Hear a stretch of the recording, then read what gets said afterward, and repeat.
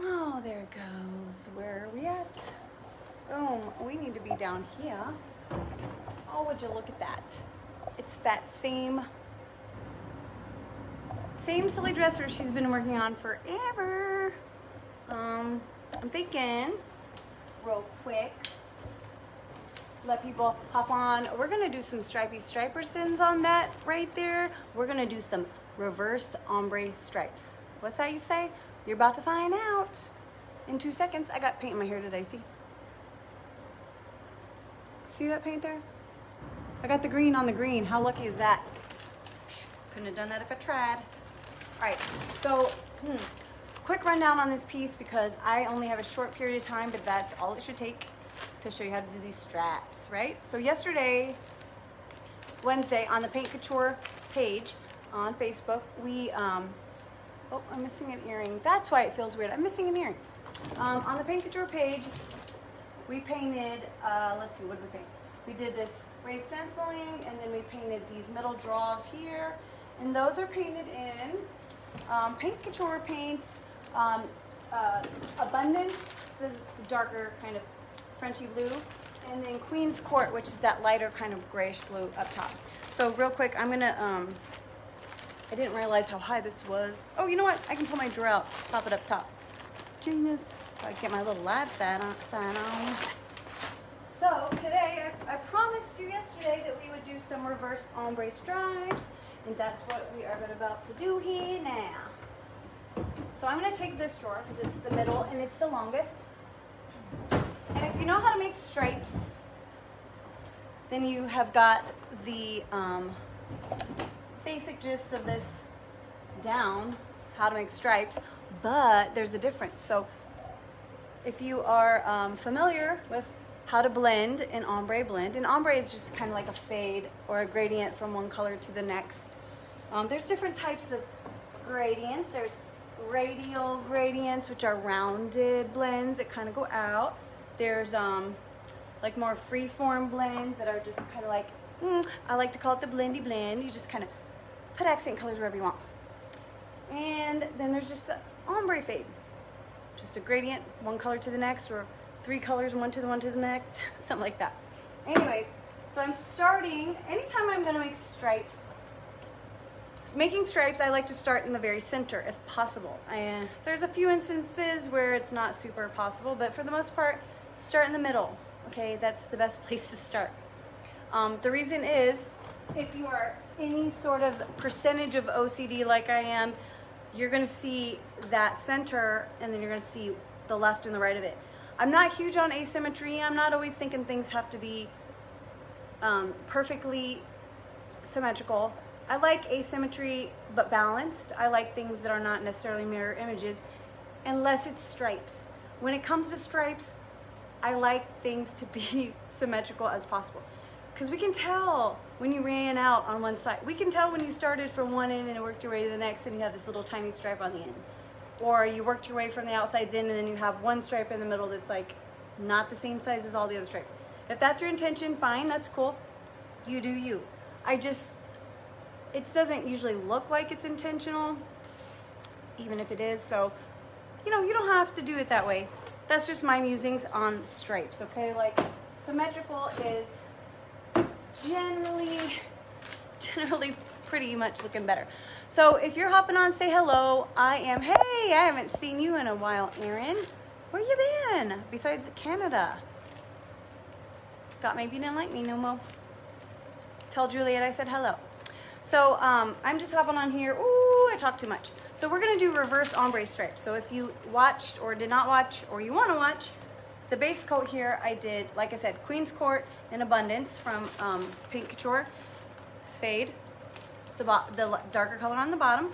So now I'm gonna make my stripes. I'm gonna tape them off just like I would regular stripes. I use painter's tape, blue painter's tape. Some people like frog tape. I've never been able to get the hang of frog tape, but some people love it. I'm doing something wrong because I can't get it right. So I like to stick with my blue painter's tape. If you prep well your surface before you paint it, your tape should not pull off paint. So if it's not dry yet, or it's too you know, hasn't had enough time to dry, or you didn't sand or scuff sand or prime like you should have, it could very well take off paint. But if you've scuff sanded, prepped, all that jazz, painted, it should be pretty good. I've only had it one time pull up paint like bad, and by bad I mean like not just a little dot that I could fix with my finger. And I after looking at it a little closer, I'm pretty sure, almost positive, that at one point it had some pledge or furniture polish of some sort on it, because the way it was kind of something I should have probably accounted for earlier in the game and just sanded it more, but I didn't. Lesson learned. We all make mistakes. It's do you learn from those mistakes that matters. So I like to use 1-inch painter's tape for the most part. On my jewelry boxes, I use washi tape. These drawers are kind of big. I'm feeling like 1-inch tape might just be a little small. This looks like 1.5-inch painter's tape. Doesn't that look a little more proportionate to y'all? It does to me. It does to me. That's what matters, right? We're gonna stick with the 1.5.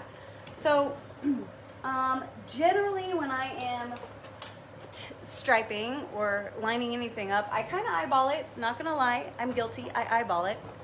As long as it looks visually centered or balanced, I'm good. But I think I'm gonna go ahead and measure center this time, because sometimes when I'm yapping my trap, I tend to not do so perfectly with the centering of the things.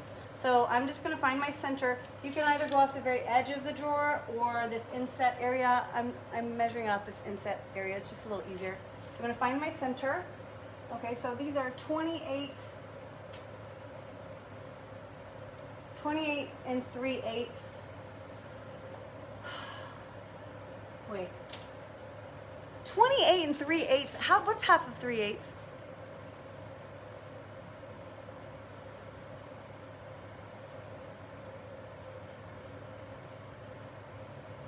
What's half of 3/8?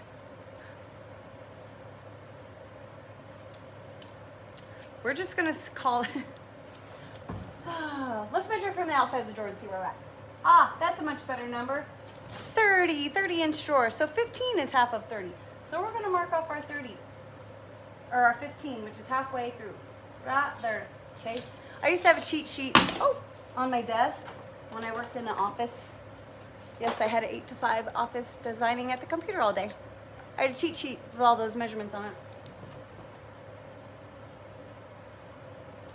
Can't have no cheat sheet in the workshop. I mean, there's too many things to write down. Anyways, so if you have any questions or anything like that, drop them below. I'll try to get to them later. I'm in a little bit of a hurry, okay? Wait, what are you talking about? I see.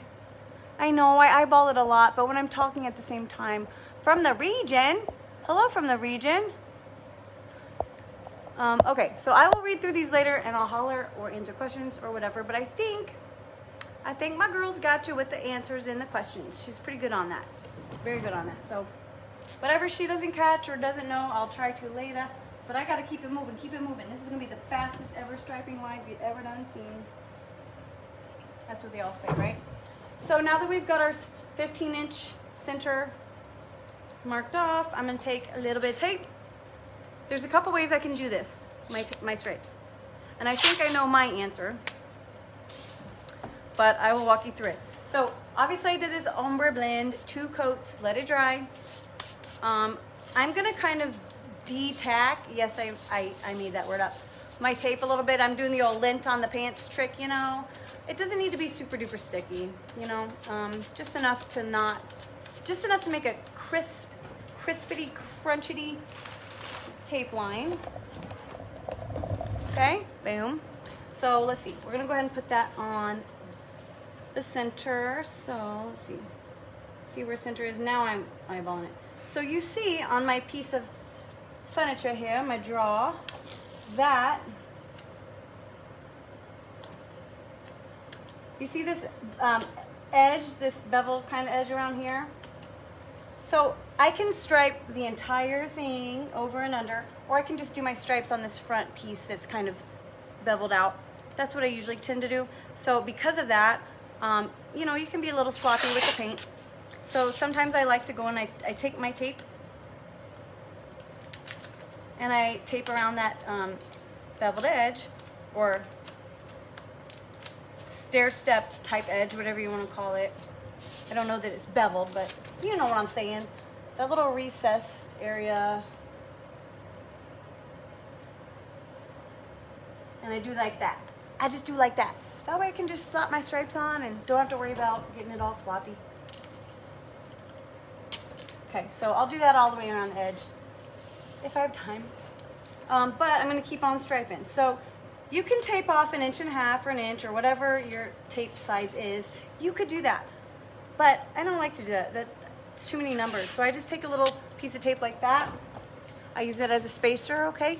So there's my spacer right in between, and that's how I know how far apart to put my straps. See, boom. Then we're gonna get little Mo tape. Okay, and put it right there. See, perfectly spaced, evenly, same size stripes. I mean, boom, you cannot ask for more than that. Boom.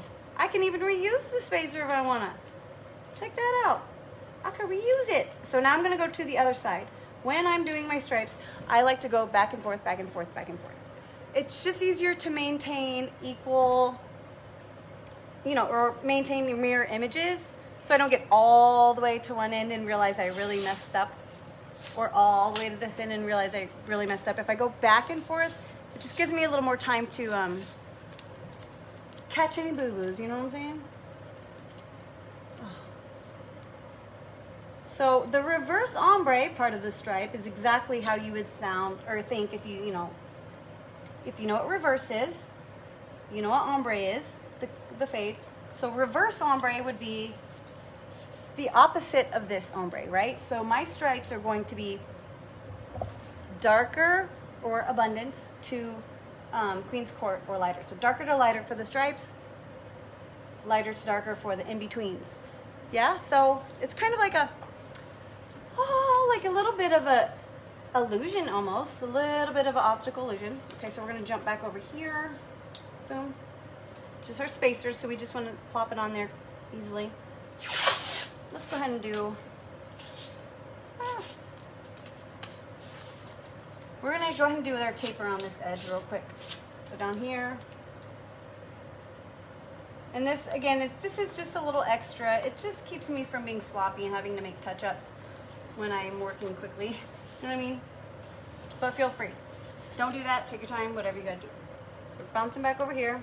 Easy peasy, right? I'm glad I chose this bigger tape, the 1.5 inch. I was gonna use the 1 inch up until basically I plopped down here in front of it and saw it on the camera. I'm like, that's little.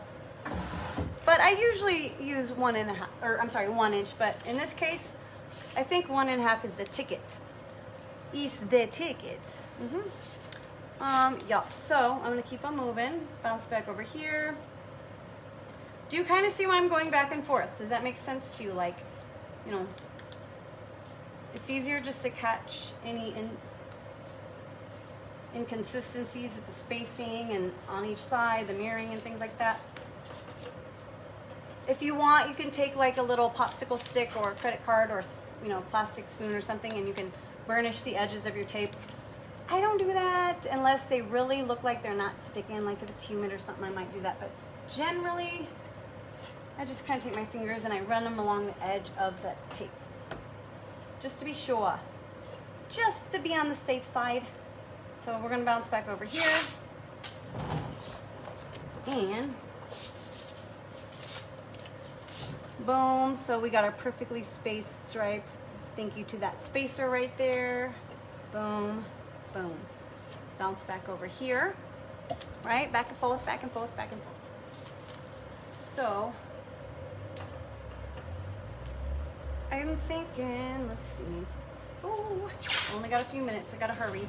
I gotta go get my chillin' from school, so that's why I'm trying to kind of be off of here by 5:15-ish at the latest. Even that's pushing it, but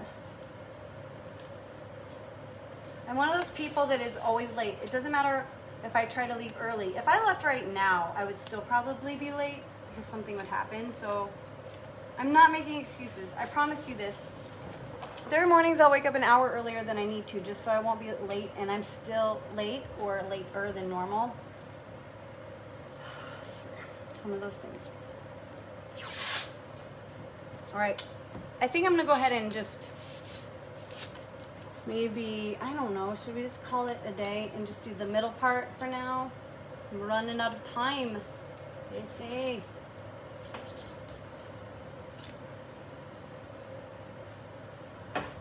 I pulled up a little dot of paint right there, but I can see some gold. So on these drawers before, they had a little bit of a, they were brown and stained, but there was a little bit of a gold wash over it. It's very strange. Like, it looks brown, like the dresser looked brown, but in some spots it was like a gold wash or glaze over the stain. It was pretty, but it's just kind of strange. It didn't sand off very easily, so that's not a problem.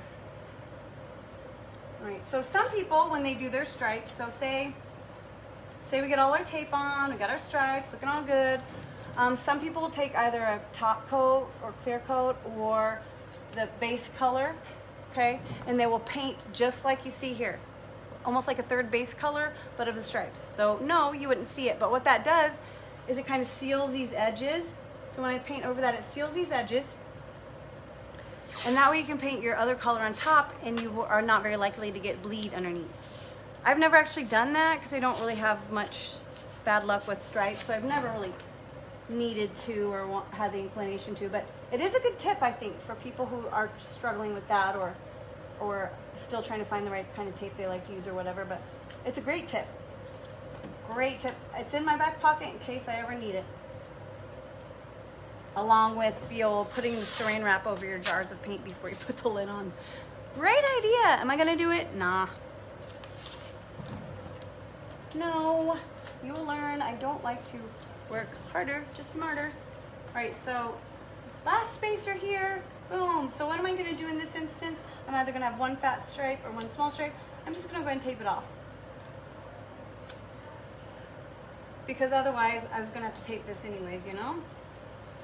And we should just have one more little piece left, paint our paint, go get children's from school, right? We're cutting it close, boys and girls, sweating it, pushing it to the minute, right? To the last minute. All right, so, oh, you can't even see that. Boom, there's our last little guy. Get the old de-tack it on my pants trick and put it on here. You don't have to do that, but I just like to, you know, even though I don't think it's going to generally pull up my paint. You never know. You never know. So just being safe. Still sticks really well. Peel that slowly, and a boom. So I just got a couple little spots around the edge here to... Okay, so reverse ombre. Like I said, it's an ombre base. I'm gonna flip that script, and reverse it on the stripes. So that's simple enough, right? In theory. And you're like, why? Why would you do that? I don't get it. Why? I'm pretty sure you can kind of envision it, right? It's like a, almost like a, what do you want to call it? A optical illusion, okay? So I can, if I want to, just paint it all one color or the other. So I can paint this all abundance, which is a darker color, and it will look as though the abundance is coming up and appearing out of nowhere. So those I call disappearing stripes because the lighter color tends to look like it is disappearing into the darker color, okay? So it's not exactly the same as the reversed ombre that we're about to do, but similar, very similar. Both start with an ombre background, okay? Ombre fade background, whatever color you want, honey. Whatever color you want. You pick your color. I pick Queen's Court and Abundance. So we're gonna go ahead and grab a couple brushes. I'm gonna use,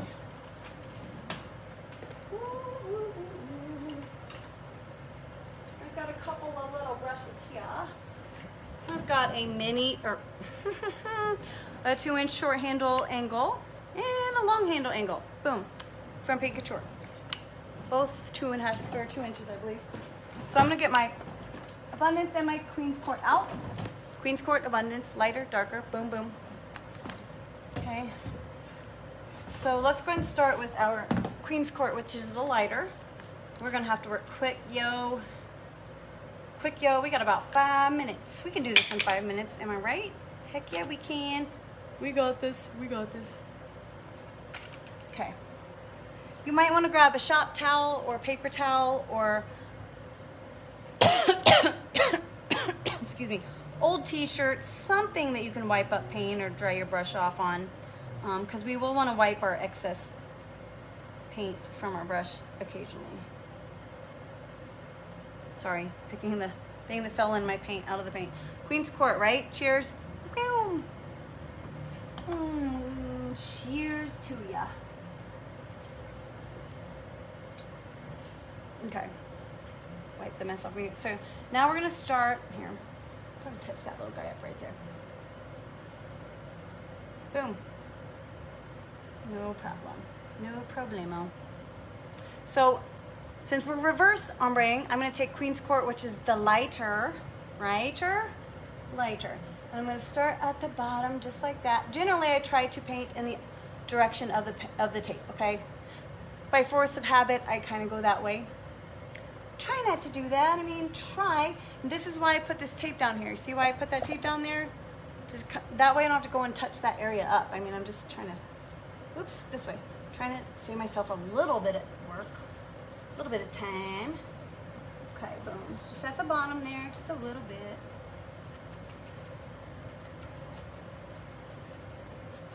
Okay, so once I got that bottom, let's call it the bottom third, roughly, with the Queen's Court. Now I'm going to come in from the top with Abundance, which is that pretty little color. It's like a robin's egg almost, or duck egg type of blue, a French blue. So we're working our way from the bottom up for the reverse, okay? So flip it, reverse it, and stripe it. So I'm going to start from the top down with the darker now, okay? And you want to try to work in the direction of the stripe, okay? It's kind of hard for a creature of habit such as myself, so kind of got to pay attention and not, you know, not going back and forth like that. It's very difficult. It can be difficult, if I do say so myself. Put that little guy in for a second. So I'm just bringing it down. See, I'm just kind of pouncing it, like, not really technically even like a normal blending technique. I'm just pouncing it. Just pounce it. And you don't want your paint to dry up on you too much. So if you need some Floetrol or extender or what have you to add to your paint, that's fine. No biggie. And keep it going. So I want to take up basically the top 2/3 of my drawer face with one color and the bottom third roughly with the other color, okay? You don't need to like measure that exact, but roughly, okay? It's very rule of thirds situation to create balance. Balance, say it with me. Balance. Balance on your piece. Is my art school showing? My art school showing? Balance. So we're just kind of feathering that downwards. You can get crazy with it. It doesn't have to be perfect. But we do want to make sure we get it on there. So let's see.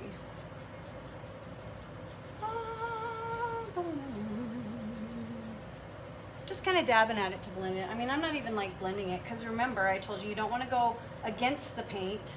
You don't go that way if you can help it. It does not help your cause of trying to get a crisp line. Stripe, I mean.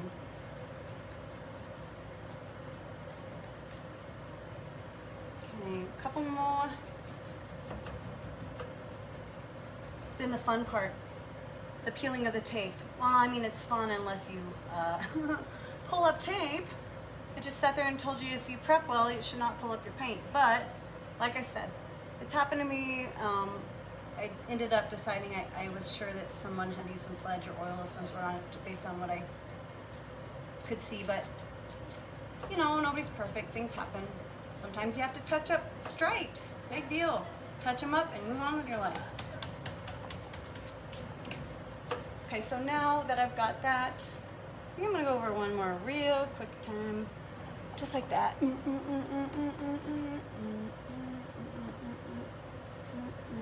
Just in case. I want to have a nice dark stripe up top, so make sure I get that coverage.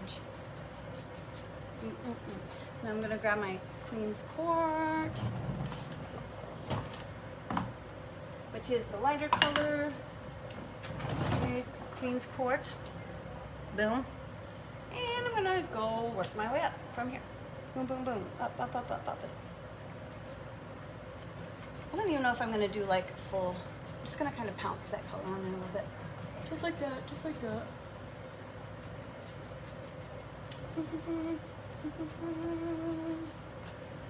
So now that I have kind of those colors laid down, semi-blended, now that it is pretty good coverage, I'm going to wipe this off. Wipe this off. One of my brushes. It doesn't have to be this one. It could be the other one. Whichever one. Wipe off all that excess paint, okay? You could get a new brush too if you'd prefer. Grab a new brush if you want. Clean brush. Doesn't matter. This will work fine too. So now that I've got that pretty much dried off, I'm just going to go through and blend real quick with this, just kind of pouncing. And at this point, I can go back and forth because there's no excess of paint. It's not very likely to squish underneath my tape, so I'm just going to kind of blend those little areas right on, fade them together, fade them right on into each other, and kind of go like this, up and down, side to side. It's like being on the piano, you know, when they do this. This is why my life, oh, I gotta go. So let's peel off this tape right quick. Peel it off. Peel off and go, because this is the fun part, right? Oh, I gotta go. Why didn't you guys say something? All right, so we're just gonna peel off some of it. Okay, are you ready for these? Oh, there's a little piece of gold that came off right there. So, let's see. Are you ready? Ooh. Boom.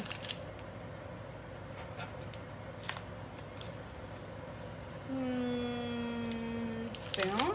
So now you can see, right? Reverse ombre, flip it, stripe it, fade it, brush it, finish it, seal it, peel it, and look at it.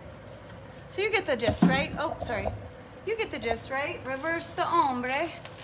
Reverse the ombre. That's it. What do you think? See how it gives you that kind of optical illusion? The illusion of, you know, the stripes kind of fading into one another. What do you think? Think that'll work? I'm gonna do that all the way across the center. Boom. Can you imagine that with some sheer bliss on top of it, folks? With sheer bliss on it? What? That would be freaking sweet. Okay, well, gosh, I'm gonna be so late. But I think that everyone will cut now, so who's surprised? Am I right? So let me just peel off a couple more, mostly for my own satisfaction, to be honest with you. Oh. Boom.